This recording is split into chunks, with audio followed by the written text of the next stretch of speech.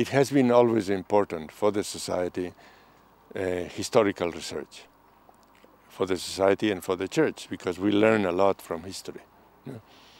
For instance, just as an aside, this year we will have the Synod on Neo-Evangelization. I hope it starts with what have we learned from the old evangelization? Things that we have done well and things that we have done wrong. I mean, doing something wrong is not the end of the world. It's material to learn, and I hope we learn. So the same with the research of history is a great opportunity to learn. But I thought that as we move to the year 2014, which is anniversary of our restoration, I think this is about time, and we might even maybe a little late, but it's about time to allow every continent to interpret its own history.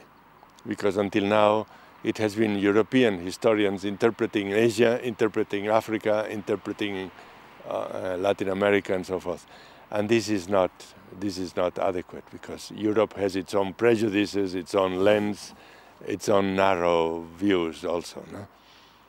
So I thought it's very important that the Africans interpret African history and that the Asians interpret Asian history.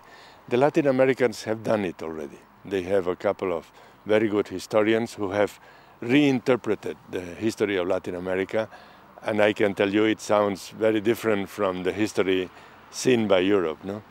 So I thought that this is a good moment, and I was happy, as I said before, that Orovator immediately took the idea, offered people and the place, so it will be in Hekima or around Hekima.